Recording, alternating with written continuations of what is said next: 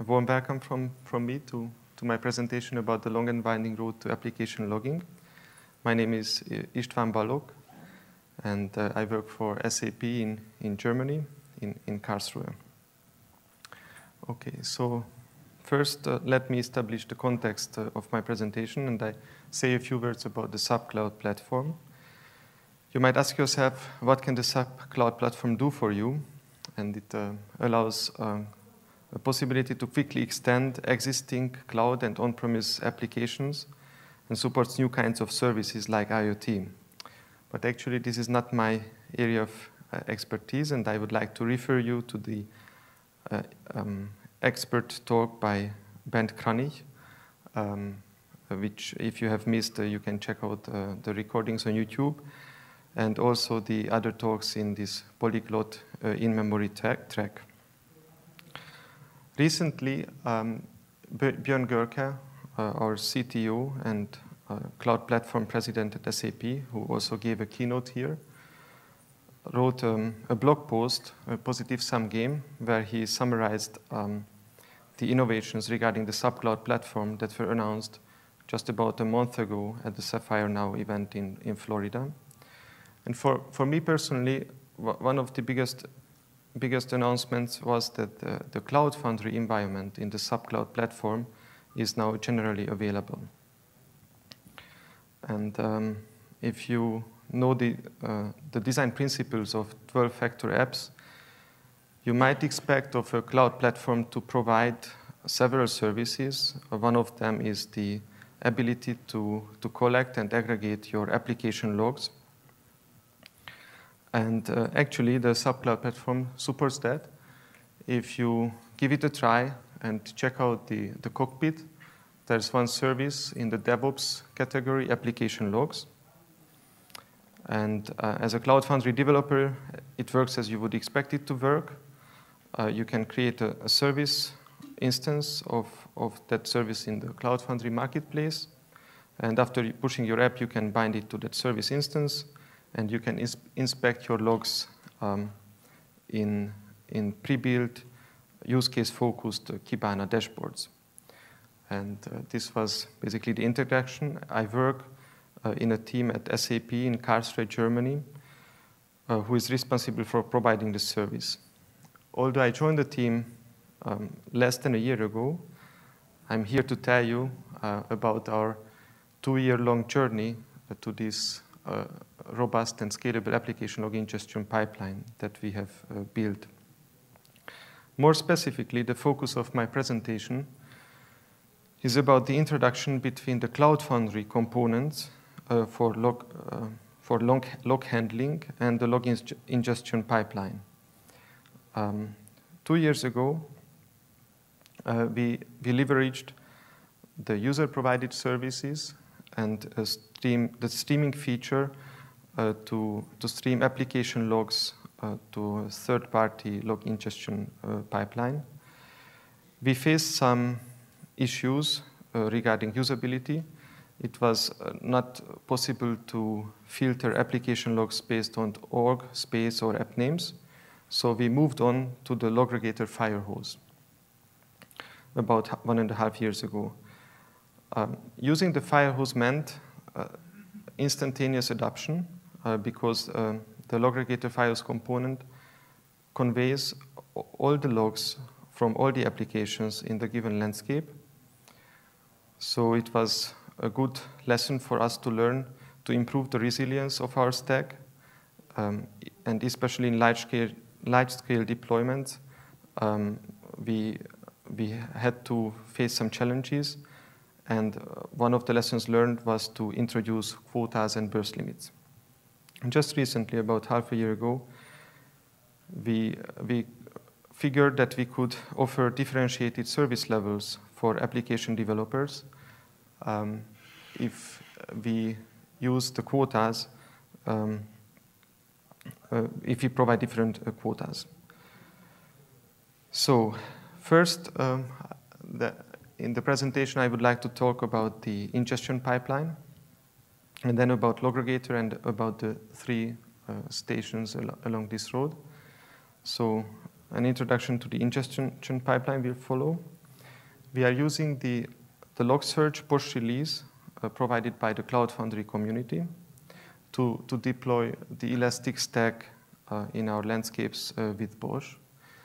The Elastic Stack is composed of the Elasticsearch, which is a distributed search engine based on Apache Lucene. Logstash is a data processing pipeline that you can use to ingest log messages. And Kibana is a visualization platform that allows users to inspect log messages which are indexed in the Elastic Stack. The architecture looks as follows, as shown on the diagram, which shows the path of the log messages. So the log messages arrive at Logstash instances called ingestors, which forward these log messages to a Redis queue as fast as they can, so they do not do much processing to avoid exercising back pressure to the syslog source. On the other side of the Redis queue, the Logstash parser nodes pick up the log messages, parse them, and write them to the Elasticsearch data nodes. In front of the Kibana, we have an open-sourced reverse proxy component called Aker, which allows to do user authentication with the Cloud Foundry UAA component, and also restricts parts of the Kibana user interface. So, for example, our pre-built dashboards and visualizations are made read-only. This component is also responsible for dynamically creating Elasticsearch aliases to restrict the access to the application logs that the application developers are supposed to see in the given orgs and spaces.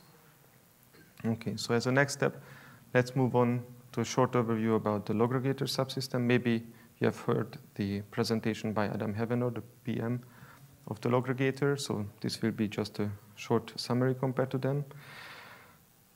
The Loggregator subsystem provides a highly available and secure stream of logs and metrics for user applications and system components. It can stream application logs in the syslog format, and that can be forwarded to a third-party component, just as the previously shown Elastic Stack.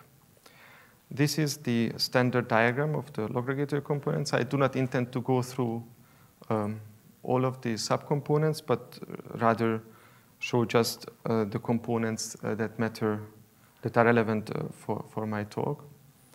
So each app is executed in app containers, and the collocated Metron agent picks up each line in the standard out and standard error stream of the app, packs it in an envelope, and forwards it to the Doppler servers. The Doppler servers can stream these logs to a syslog train endpoint. So this is one possibility to attach a log analysis pipeline. Furthermore, the application logs are collected by the traffic controller components, and together with component metrics, they are exposed in the Firehose. The Firehose WebSocket endpoint streams all the logs from all the applications, and you can use the Firehose to syslog nozzle, syslog adapter to filter only for the application logs and forward them in the syslog format to a syslog train endpoint. So here in this diagram, you can see that if you want to attach your Elastic Stack to the Cloud Foundry Loggregator subsystem, you have two possibilities, either the Doppler endpoint or the Firehose to syslog.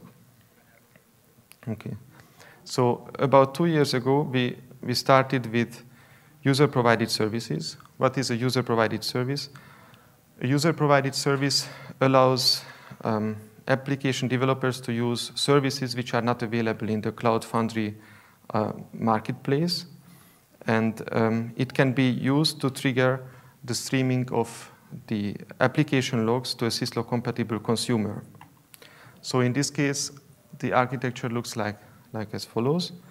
The stream provided by the Doppler server is conveniently in the syslog format, which can be plugged into the entry point of the Elastic stack to the ingestor Logstash instances. This configuration is fairly straightforward, and it helped us 2 years ago to start fast and offer our service internally after a short development cycle. The documentation in the Cloud Foundry website is quite clear, and I just have this slide because one of my colleagues took the Cloud Foundry certification exam recently, and he said that one of the 19 questions he faced was just about this question, so how to use user-provided services to forward the syslog to a syslog train. So how would you do it? You can create a user-provided service and specify the syslog train endpoint with the -L option. And after you bind your service instance to your app, then the logs start to flow and can be inspected in Kibana. If you are not so familiar with the syslog structure, I think it is kind of instructive to dump these syslog messages to standard out and inspect them with a TCP server implementation like this in Ruby. And if you did that today, then you would see something like this. So the message length, the priority, the version, the date. And as you can see here in the hostname field of the syslog field, we can see the concatenation of the org space and application name. This is actually a recent improvement in the syslog format, but unfortunately, due to the limitations of the syslog protocol and the hostname field, it is not guaranteed that the application org space names are represented as they were specified by the application developer. So we hope that maybe in the future the better suited structured data field in the syslog protocol could be used for that. So this brings me to the topic that we faced 2 years ago. This is a screenshot from early 2015 from our first dashboard, where if you look closely, you can see that in the search field, we have app GUIDs, because at that time, the log messages lacked the human-readable metadata like app name, org name, and space name. So we had to use a workaround to fetch this metadata periodically from the cloud controller and create links in a portal app with prepared filters in Kibana so that application developers can see the logs for the given application. And this was the usability issue that motivated us to try the other approach, the Firehose endpoint, to be able to drill down to application logs using org space and app names. So about 1.5 years ago, we started to use the Loggregator Firehose. In that case, the architecture diagram looks like this. So the first part is the same, and the log messages are collected by the traffic controller. The Firehose to syslog nozzle filters out the container metrics, and the application logs are forwarded in the syslog format to the entry point of our stack. Otherwise, it is the same. So there's one convenient feature of the Firehose to syslog nozzle, that it talks to the cloud controller and it fetches the metadata I was talking about, the org space and app name, and it annotates each log message with that metadata. So note that also the Firehose to syslog nozzle uses a local database to store this metadata, which proved very valuable for us, because whenever the the Firehose syslog nozzle was restarted or had to be restarted for a reason. Fetching all those metadata for thousands of apps could take considerable amount of time, so it is better to reload that information from the disk. So with that, we could realize dashboards where users could drill down to organizations and human-readable names could be used. Using the Firehose also meant instantaneous mass adoption because the Firehose conveys the application logs of all the apps. And it was a very valuable experience for us, kind of like a constant load test, and it helped us to understand the weak spots of our stack and strengthen those. So, what are the lessons that we learned from using the Firehose in production large-scale deployments? So first, keep an eye on the log format changes in the Cloud Foundry platform. So like the Go router logs have changed several times, so using integration tests helps to track these changes. Also, we had to purposefully reduce the maximum message size to protect the stack. In the Elasticsearch, there's a concept of field type mappings, and we figured that if the log documents used field types which were incompatible, then it could cause errors in the log/parsers, which could even fill up the disks. So it was necessary to configure the field type mappings in a way that they ignored incorrectly typed values.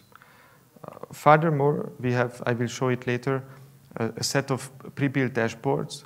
To keep the Elasticsearch aggregations working, we actually had to make sure that the log fields are of the given type as we expect them. So if we expect a string, or if Elasticsearch expects a string, it has to be a string. If we expect a number, it has to be a number. Also, we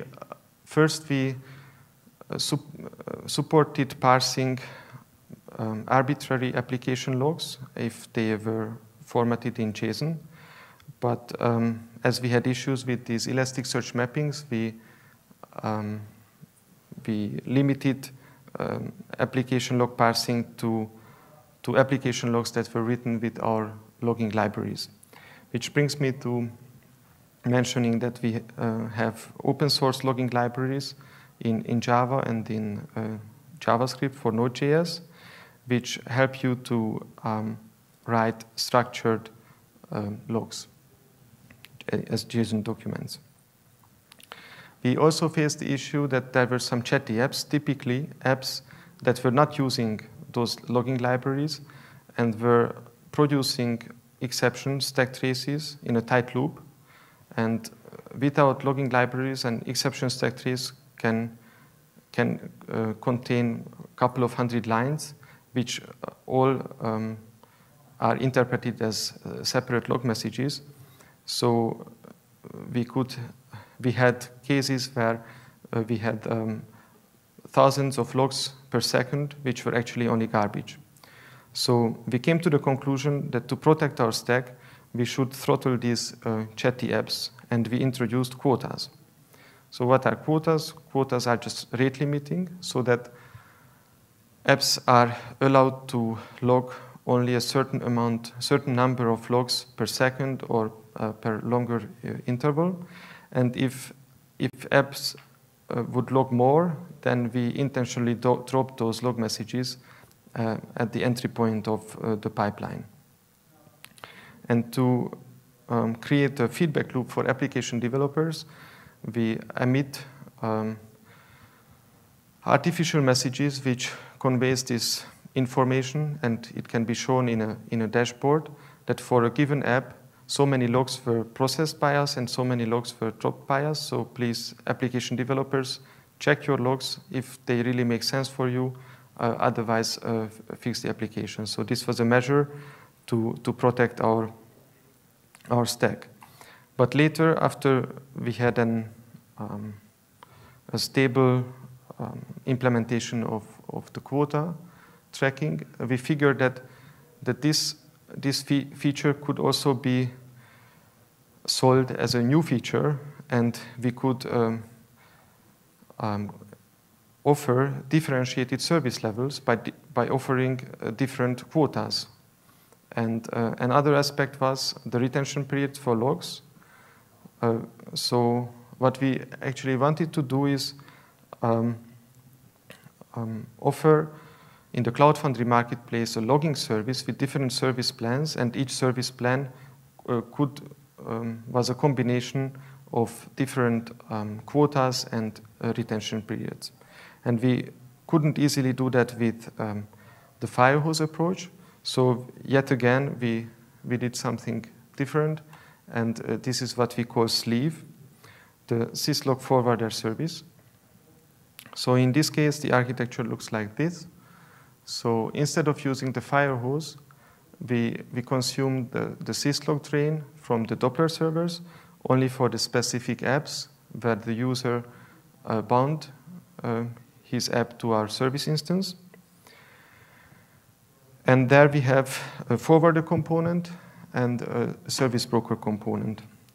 And when the user creates a service via the cloud controller, then and later binds a service instance of our service to an app, the service broker returns a syslog train URL which points to our forwarder instance, so that the cloud controller can instruct the Doppler to forward the logs to our forwarder endpoint.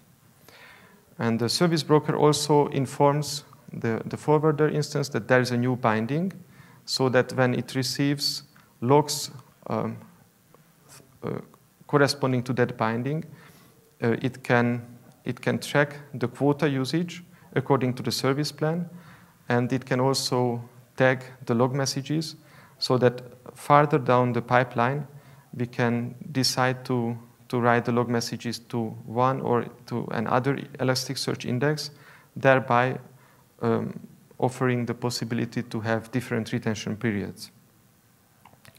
So this is well known for Cloud Foundry developers. If you check the available services in the marketplace, then we have this application logs service, currently with the light plan, which is available for every trial user.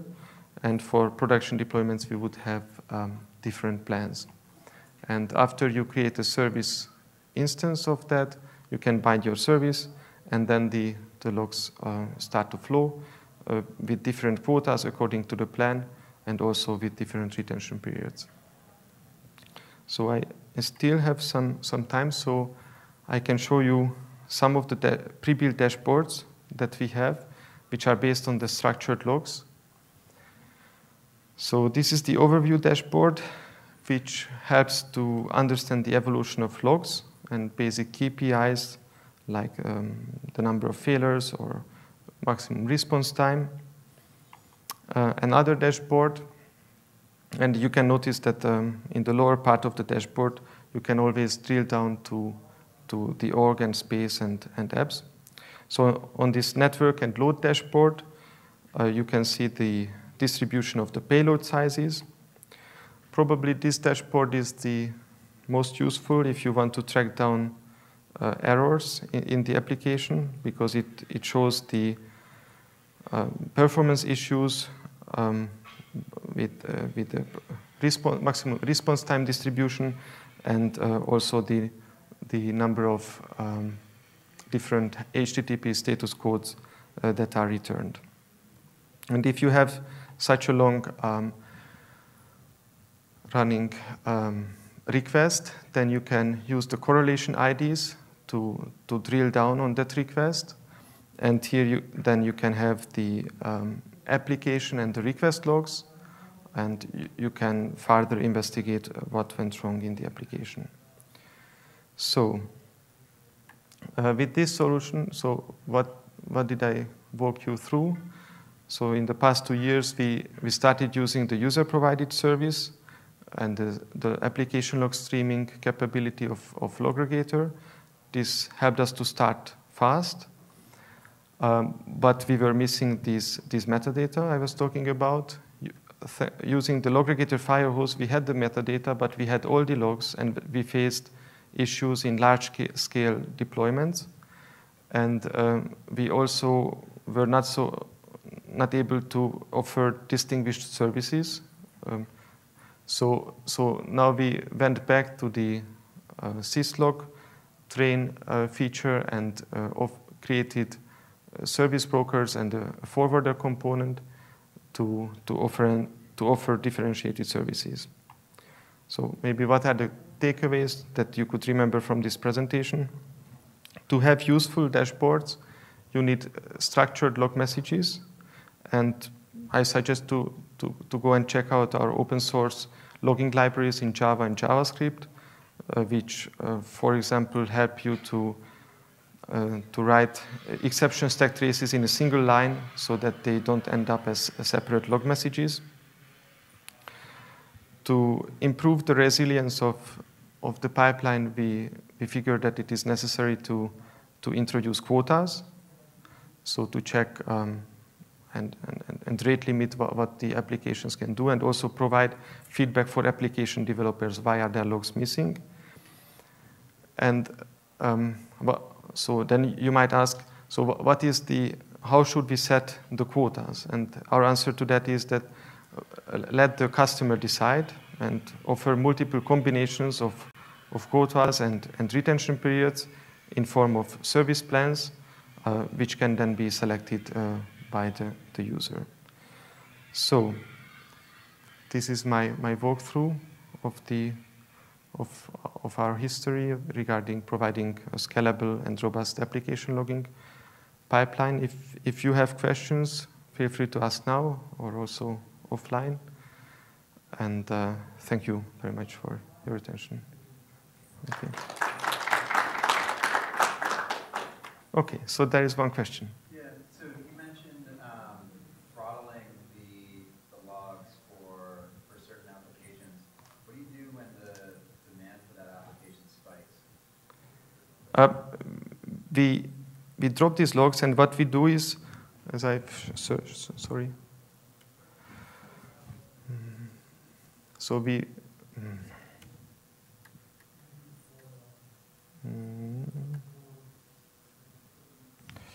just a sec. So we provide a dashboard for application developers and tell them that you log too much, and normally it is the case when something goes wrong in the application. So in production deployments, we haven't had that, but if the application is in a very early phase of development and something is just plain wrong and it is constantly throwing exceptions, then this is where we end up. But we try to scale the quotas in a way that the normal usage is supported. Yes, there's another question. So 2 questions. If you're dropping logs and you're dropping exceptions, as a user, how do I diagnose my problems if my exceptions are falling on the floor? In this case, the log is dropped, so you can't see the exception. But probably you have already had like hundreds of exceptions of the same type that you can diagnose. So this was like a self. This is the way how we protected the stack currently. Because what we've seen is that this affects mostly apps which are producing logs which are garbage. Mm-hmm. Okay. Yeah. The second question? Yeah. Have you considered, you were mentioning putting the stack trace on a single line. Have you considered formatting your logs as JSON? Yes, this logging library that I mentioned is actually formatting the log message. It's a single line JSON document where the stack trace is just written as an array. But if you don't use the logging library, then you end up having several log messages for the stack trace, which we wanted to avoid. This is why it is part of the documentation of the SAP Cloud Platform to use these logging libraries. Yes? there are no more questions. Oh, there is one more question. One more.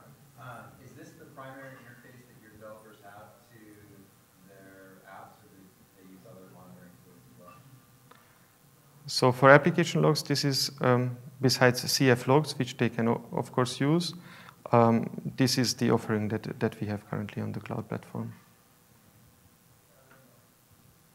Okay. So suppose you have an application which is running on the container and the application crashes. Do you get that crash in time log of that application? I mean, so what we get is all the logs that the Loggregator subsystem is providing us. So we have the logs also from the router. We have a separate stack for the platform logs, but generally, if the application crashes, I think we wouldn't have those logs. I mean, after it crashed, but so I'm not so sure about that at the moment.